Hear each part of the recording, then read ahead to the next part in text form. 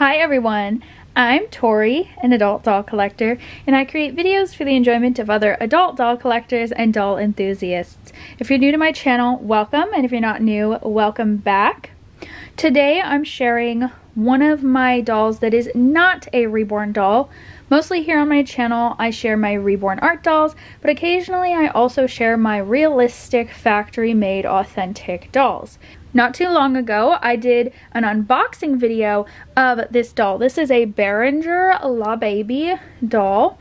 I dressed her up so you could see what she looks like in real baby clothing and with a real baby pacifier.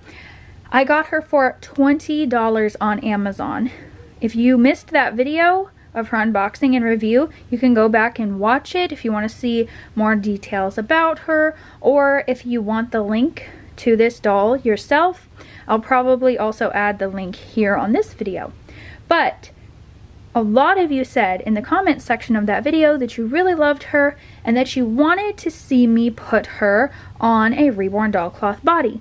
Now there are a couple reasons why I wanted to do this. One, it would make her just a little bit more proportionate. Two, I can add some weighting to her so she feels more realistic and more, I don't know, more realistic to hold. I really love having my dolls weighted just right so they feel like a real baby when you hold them. And I really wanted to see McPherson's Arts and Crafts 1/4 limb cloth bodies because I've never seen one of these in person. They're only $15.99 in the US. Now McPherson's is in Canada, but let me tell you, they have the fastest shipping ever. I don't know why, I don't know how. I'm in the US and when I order from them, I always get my items in just a couple days. It's amazing. But yeah, $15.99 for this really nice quality cloth body. I'm really excited to put it on her. So that's what we're doing today. We have the stockings for the weighting here, the zip tie cutter, the zip ties, the weighting. Now I will say, all my other materials, except for the cloth body, came from Bountiful Baby. And then of course I have my stuffing here, but that's way too big to sit on the changing table here.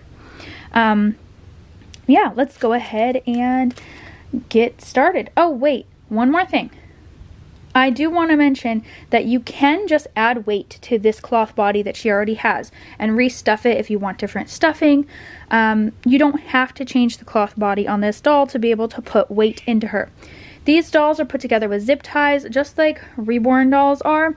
So you can just cut the zip ties, put some weighting into her, how you would like her cloth body to be, and keep her on this cloth body if you choose. That would be even more affordable. Now, in all, I spent $36 for this doll and then the cloth body that I'm going to be putting her on. I already had all the other materials to do this project. So for me, this is a super affordable new doll to add to my collection. All right, let's go ahead and get started. The first thing that we're gonna do is stuff and weight the new cloth body.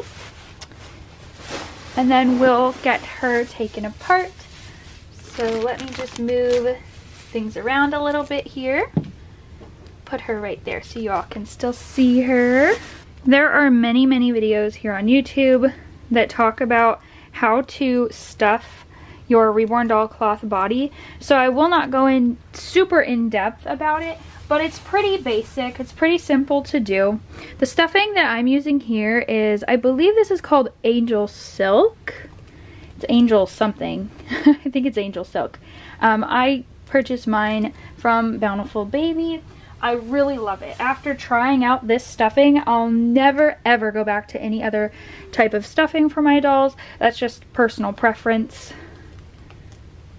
I have a whole brand new box of it in the closet. And I'm almost out of my very first box that I ever purchased of it. Also, the cloth body that I purchased, this is for 20-inch dolls. That's what it said. Now, this doll is supposed to be 20 inches, but it looks like the body, like the actual body part, the torso, might be a little bit longer in her original cloth body. So we'll see how that looks. Okay, we've got a little bit of stuffing. Now we need to make some stockings with weighting. Sorry about the light getting a little bit odd here and there. The sunlight is coming in. It's like coming and going. It's kind of cloudy here today. So I should have brought scissors for these bags of weighting. Now this is the tricky part, or should I say it's not really tricky, it's just annoying. If you get glass beads all over the place, it takes forever to get them all found and vacuumed up. So we're just going to dump this bag of weighting into one of the stockings.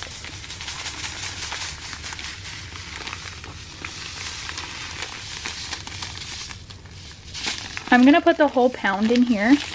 It's a pound per bag. Trying to get them all out. Ah! See what I mean? I just dumped tiny little glass beads everywhere. So I'll have to get my vacuum out. So this one is going to be for inside the torso of the doll. And I tied it like this so that it will lay in here in the torso just right. And what I like to do with these longer stockings, I like to double it over, because if, oh my goodness, it doesn't want to work. Okay, there we go. If the stocking were to tear, since it is a very fragile fabric, then yeah, there's just an extra layer to prevent glass beads from falling out. See, that's going to be perfect. So let's place that into the torso.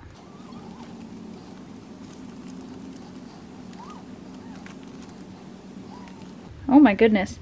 These little, the little, what do you call these? Like the little joints in here, they are pretty sharp, so be careful with that. I just discovered that. Kind of scratched me.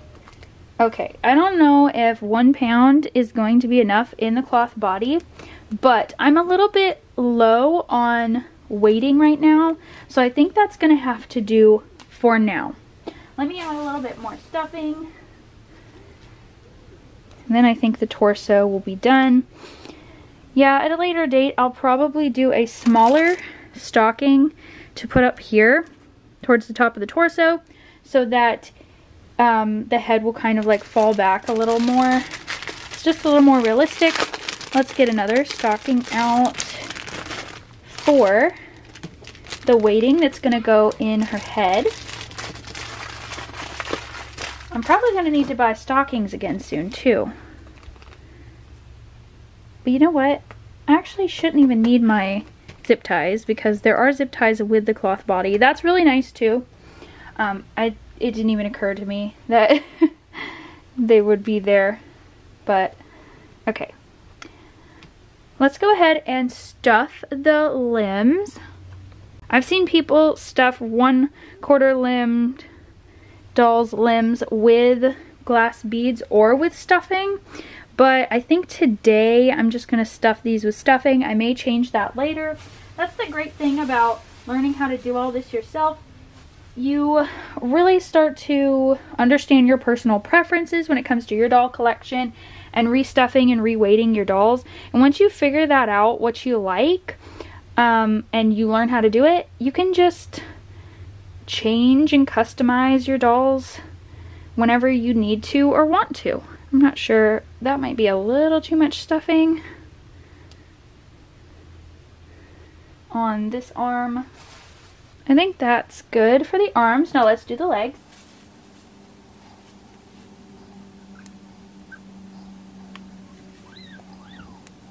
Now I don't want to overstuff the limbs, because I want them to be flexible and squishy.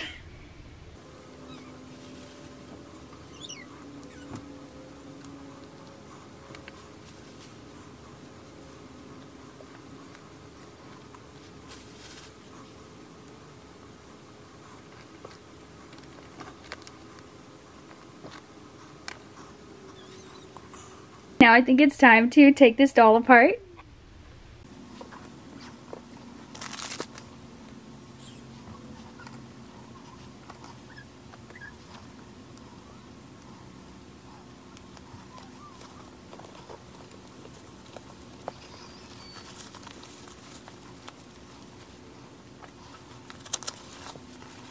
So here's the cloth body that she comes on, and again, you can see this more in depth in her unboxing and review video that I did of this doll.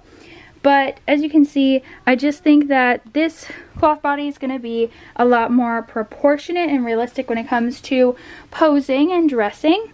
Okay, now I have my little zip tie cutter tool here. And let me show you that she is put together the same. There at the back of the neck, you can see the zip tie right there. So we're going to go ahead and cut these zip ties. Also, I think I did forget to mention in the other video of her that she weighs almost nothing. This doll weighs nothing. She's super lightweight. The stuffing they used is super lightweight, which, by the way, I was wondering what the quality of the stuffing on the inside would be like. It's actually very soft, very high quality stuffing. I highly recommend these dolls. Berenguer dolls are my second favorite type of doll to collect after Reborn dolls. And a lot of you also were talking in the comments of the last video of this doll about how Berenguer dolls were some of the first Reborn dolls. And yes, they were. People were taking these realistic Berenguer dolls and repainting them. And that's how the term Reborn doll even came around. Sorry that I'm not really showing this process too much. It's just hard to work with this sharp tool. Whoops. There I am bumping the camera. And I'm trying to, let's see if I can show this. At least once. But you just get your tool in there and cut the zip tie. Sometimes it can be a bit difficult.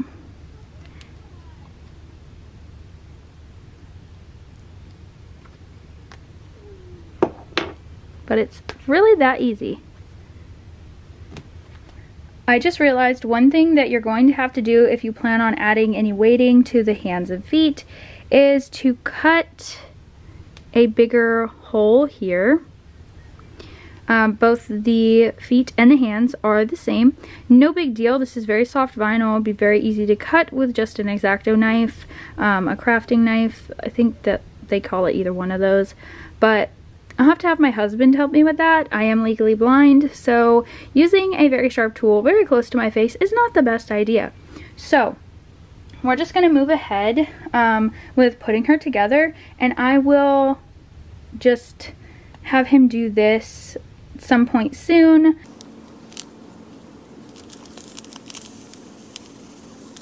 The great thing about these Berenguer dolls that have already been on a cloth body as well, they already have this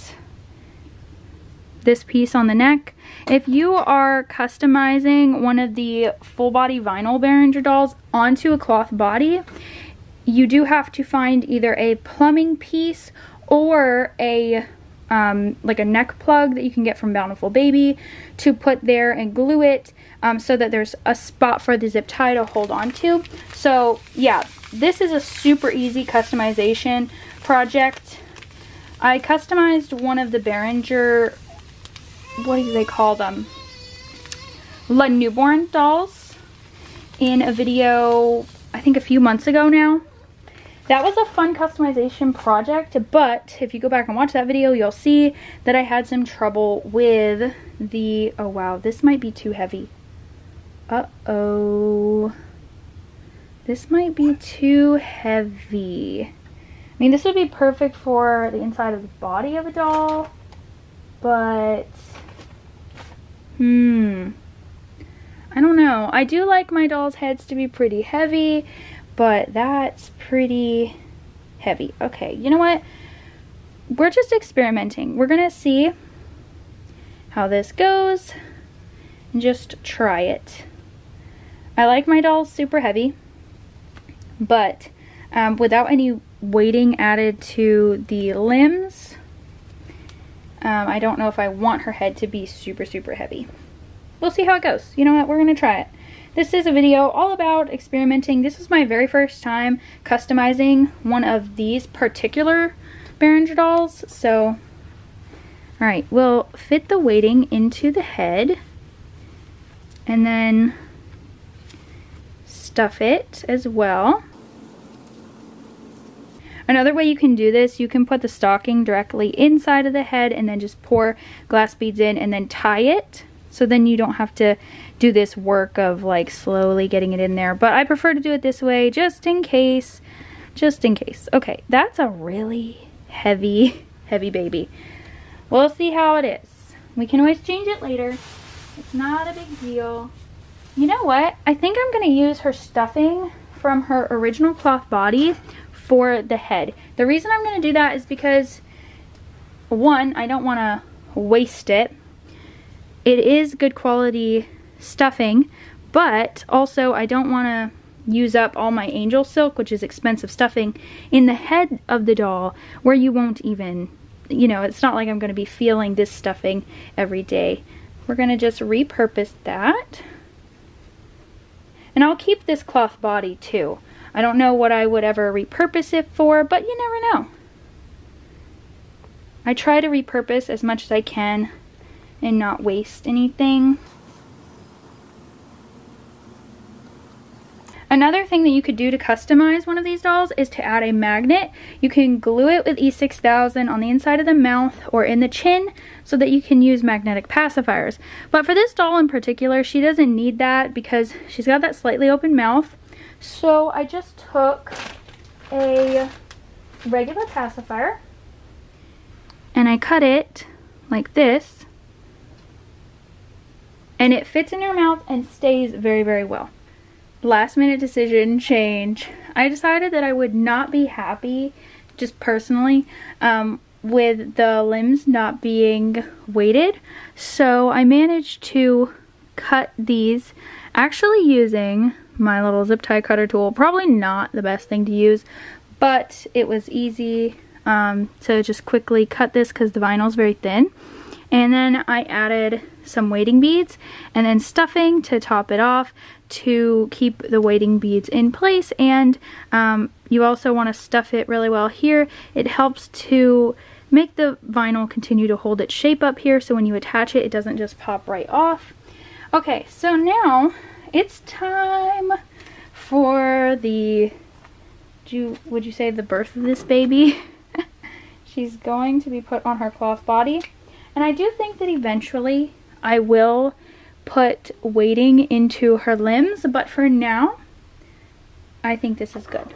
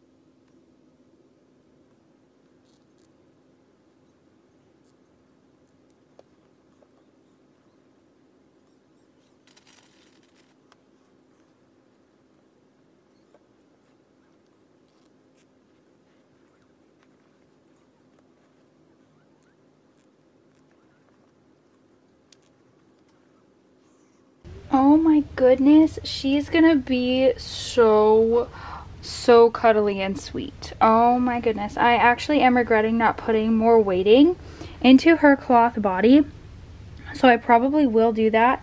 But let's go ahead and get her zip ties trimmed. And look at her, she's born. Look at that.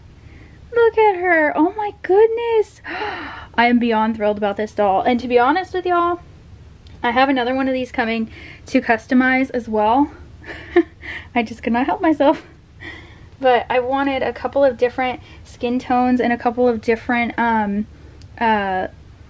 face sculpts.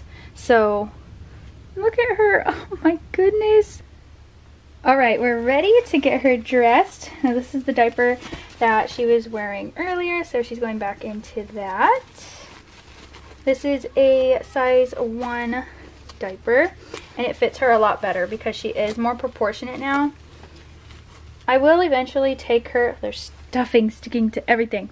I will eventually take her apart again just to add some more weighting to her torso. Here's the cute outfit we're gonna put her in. She's got this muslin one.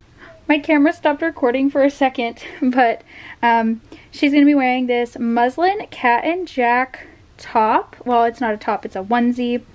And I'm pairing it with these really cute overalls with this little teddy bear and flowers. Perfect for kind of going towards spring. It's very warm outfit for winter. This is a vintage Carter's 3-month outfit. So we'll see how she fits in 3 months. That'll be really interesting. She was wearing newborn when she was on her original cloth body, and I had changed her. And we're gonna pair it with this white bow. Let's see how she looks.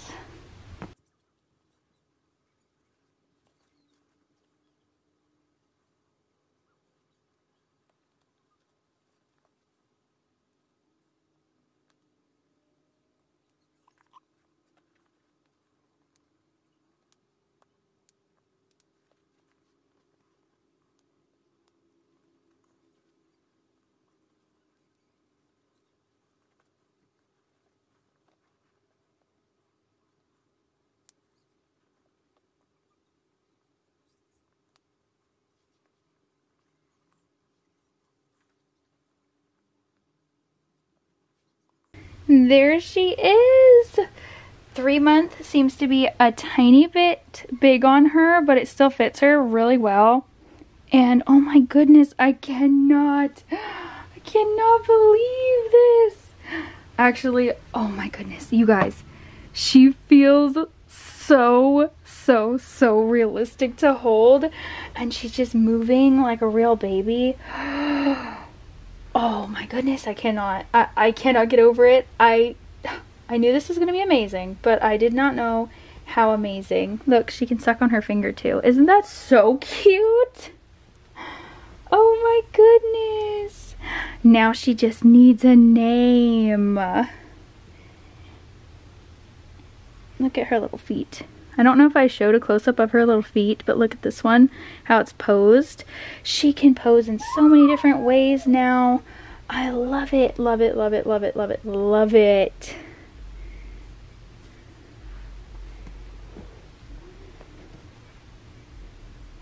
Just look at her. Oh my goodness.